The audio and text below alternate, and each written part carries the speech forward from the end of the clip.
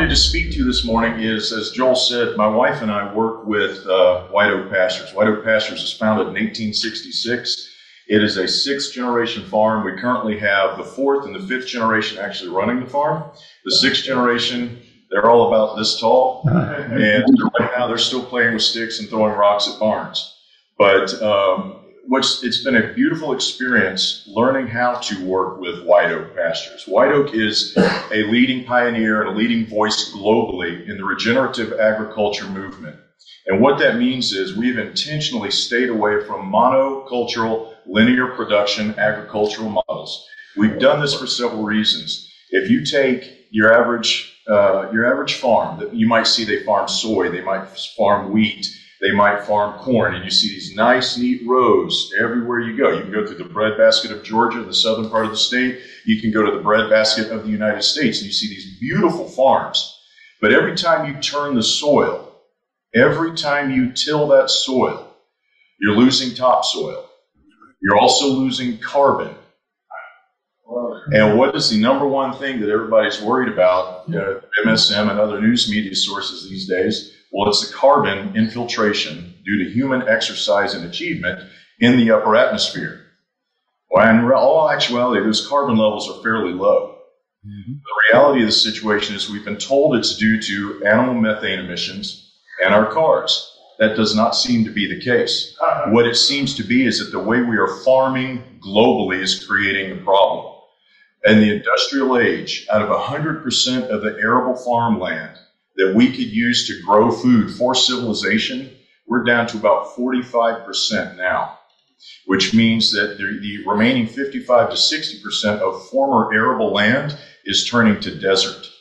It's turning to desert because when you till the land and you lose the carbon, you're taking the nutrient density mixes out of the soil. And soil, even for vegans, they think they're not killing part of nature when they source their soybean whatevers. Sorry, I can't do that. I eat about 1.5 pounds of beef a day. I'm never going to be a vegan. But what you see is when you destroy the biome in the soil, you prohibit the land from being able to produce the way it was designed by its maker. Then what is required are expensive chemical inputs. Those inputs further degrade the soil. And then to keep your crops safe, you have to massively spray with something like glyphosate, which then on top of that kills vegetation all around your farms. Now your corn, whatever, that stuff will probably survive, but then you're going to ingest those chemical inputs. And what regenerative agriculture teaches is that if you remove the chemical inputs and you get back to farming the way we used to farm back in 1866, you're going to restore the soil. If you restore the soil, you can restore the grasses. If you restore the grasses, then you can start raising herds. And we're not going to be able to turn land from desert back to lush farmland without animal impact. This won't happen. If we, at the federal government, look at our national parks. We removed the wild livestock herds that used to be all over the West. And how many hundreds of thousands of acres are turning to desert?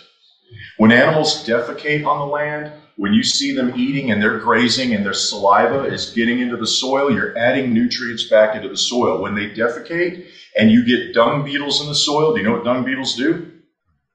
They burrow 18 to 24 inches in and they carry dung with them in these tiny little tunnels into the ground. They lay eggs at the bottom of these tunnels, and then those eggs hatch, and those little dung beetles start eating their way back through the excrement, back to the surface. And along the way, as they do that, it yields carbon into the soil. If you increase the amount of organic matter that is in the soil, you will not only increase the carbon, proper carbon footprint, carbon sequestration in the soil, you will also increase the water table. If you increase the water table, you're making your land drought resistant. Wow. If you do all of these things and then you learn how to farm symbiotically, here's what I mean by that. God designed the cycles of nature to reflect design. I know that sounds like I'm being circular there, and I am a little bit. Here's what I mean. Paul the Apostle said the divine attributes of God are clearly seen throughout all creation. And I think in the modern age, we've lost some of that. We've lost our ability to see the divine attributes of God in creation. And what regenerative agriculture is starting to show us is not only can we see the design, it's clear that the design was made by a mind that far exceeds our own. Yeah. Here's what I mean.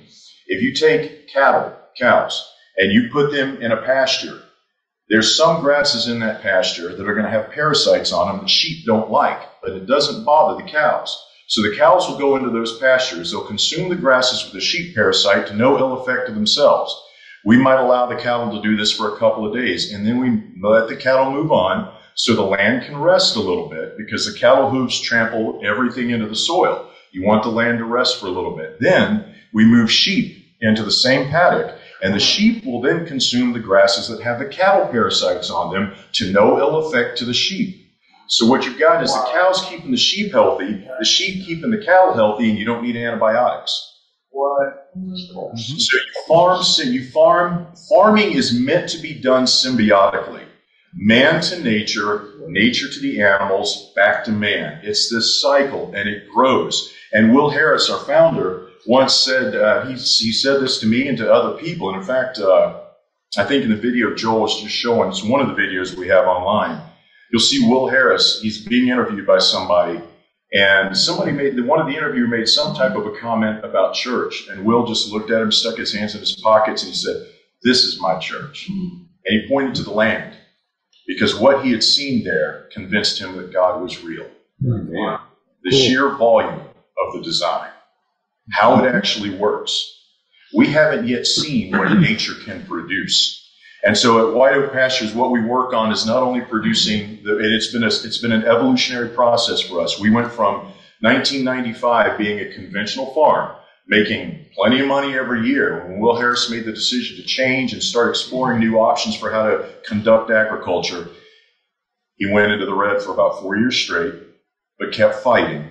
And here we are today. We have about 150 full-time employees on the farm.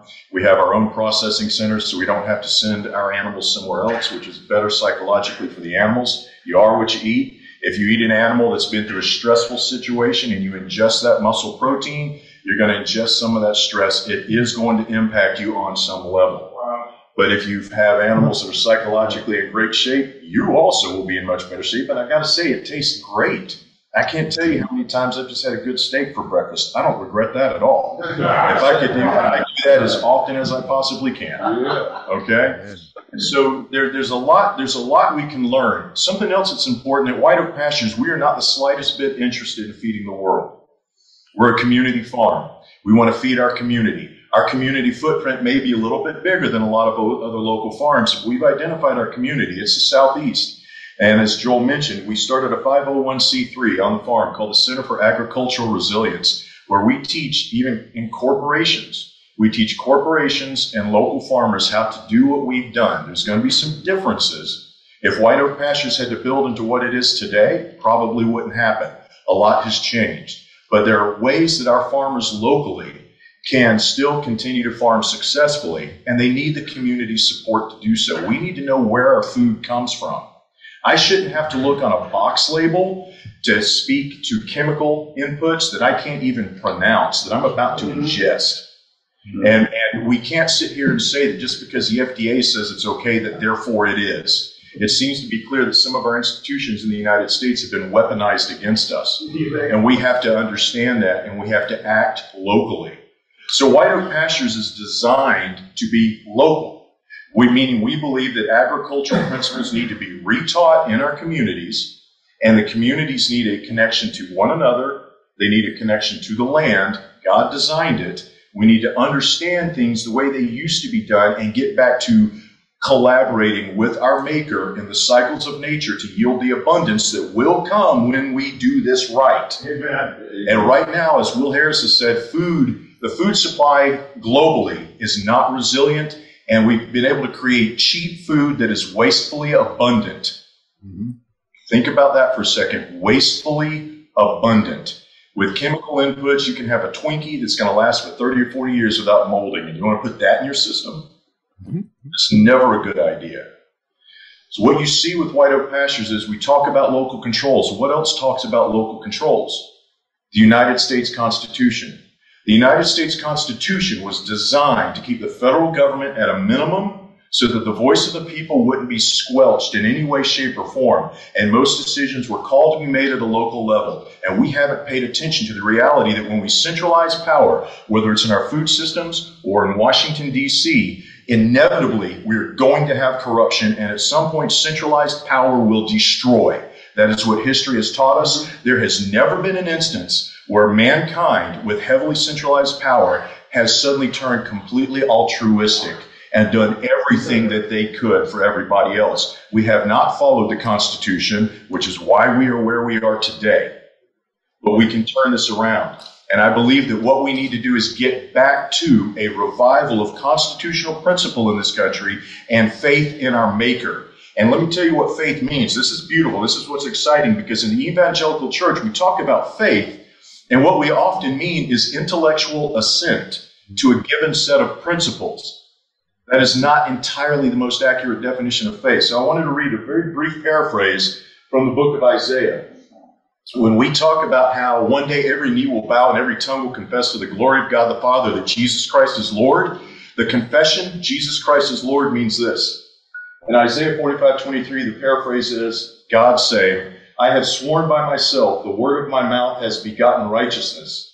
This cannot be reversed. Every knee shall bow to me, and every tongue shall echo my oath. When you say Jesus is Lord, that is an oath of fidelity. It is an oath of fidelity. When you get baptized, it is a statement of warfare. You are showing a newness of life through an oath you have made to the only enthroned King of the cosmos. Amen. Jesus is not just Lord of the world. The original tongue, in several descriptions of his kingship and authority, calls him the Lord of the cosmos. Mm-hmm. His name has been given. He has a name that is above every other name. And if we wish to restore freedom in this world, what I firmly believe is mankind is designed for a relationship with God. We have to recognize the pitfalls that come with power. And we have to be able to echo the oath that Jesus Christ is Lord as a statement of allegiance to our God. And our actions, because of that allegiance, our actions then line up with his will. And it may be a slow steering to getting to where we learn how to follow that will, but it can be done. And it might take a lifetime, and that's okay. But we've got to be thinking, I believe, in this country, despite the darkness, it is time for us to assess where we are. It is time for us to assess who we are. And it is time for us to start prayerfully thinking about what we want the future to look like. I don't feel confident in trusting the power brokers in this country to tell me what my great-grandchildren need to be doing in 100 years. So what I'm convinced of is this. Let's get back to our roots. Let's get back to our daily conversations with our God. Let's get back to remembering that Christianity is a supernatural expression of God on the earth, and that the supernatural is real. And as one scholar recently said, I say recently, it might have been in the past 2-3 years, he said, we need to wake up as Christians and realize that we're involved in a story that is more Lord of the Rings than anything. A supernatural world where somehow there's still monsters out there. And there's still a call for fidelity-driven soldiers and knights of the cross. You young men, set your sights high. Okay? Don't give in. Become the men y'all are called to be in the eyes of God. You need a healthy mother and a healthy father. I hope you all have that. You will be warriors. Don't back down for a minute. And be the lights in your society that society needs. You can do this. You know, the ancient Jews believed that for every person that learned how to walk with God, that God put an angel on the left and an angel on the right. So you don't go into your conflicts unarmed or alone. On top of that, the Spirit of the Lord is with you. And you can walk in confidence in God. Let me encourage you. When you get up in the morning, give some time to him. Don't hold back and do it every day. I don't care if you feel like you hear anything or not. With all due respect, you do it anyway. Amen. All right? Amen. There's a time and a place. And y'all can do what you need to do. But I know that we're short on time.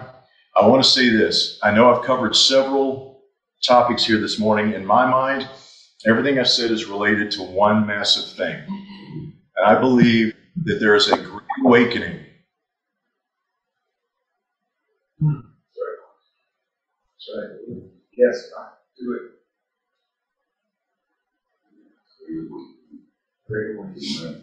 There's a great awakening coming to the world.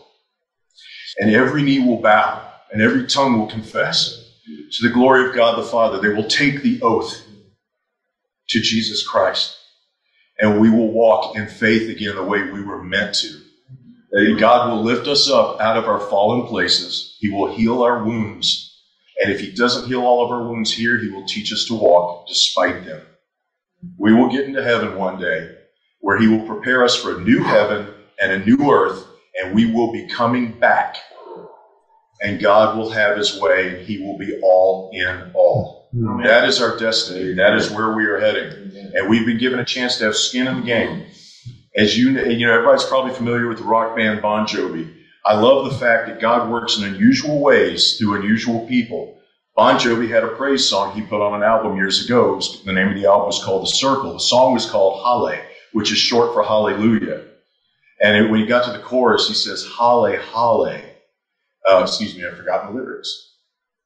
But the final lyric that was most important, he's basically singing hallelujah, hallelujah. And then he says, you've got to learn to love the world you're in. It's a very biblical command and directive, and this is nothing but a praise song in the hands of one of the biggest rock and roll bands in history. God is moving. He continues to move. I don't believe he's going to stop. I believe we have reason to be hopeful. Our hope is in our Savior. And let's remember, if we can, that our allegiance is to Jesus Christ, and we are knights in the kingdom of God, and we are called to be men who are rawhide. Our wives get to be the rainbow. We're the rawhide. We're meant to be tough. We're meant to be humble. We're meant to be faithful. We're meant to be bold. Amen. Those are the ways we are made. Amen.